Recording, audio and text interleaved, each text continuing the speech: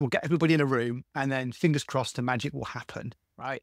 But it's Right. like what you're saying is that they need, you need objectives. You need to know what you're working towards. Think about your offsite as a mini project that you're going to be working on together. The value hasn't been created yet. We are going to be using this time to create value together, develop new ideas, solve problems. What's our competition doing? And what's happening in the industry? What trends are we seeing?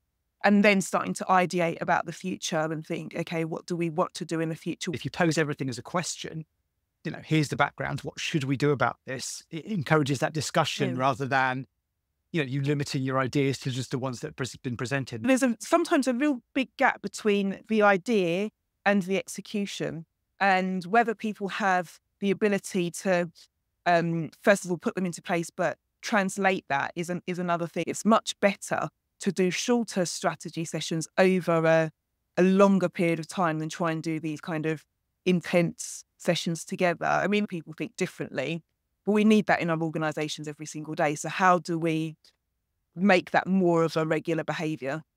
In the business world, we kind of don't like chaos. We like everything to be kind of tidy and clean and, logical in a nice kind of easy sequence. And a workshop an effective workshop will blow all of that out of the water. You get promoted to that point as a leader, often because you're an expert. You're used to having the answers, right? That's been your superpower.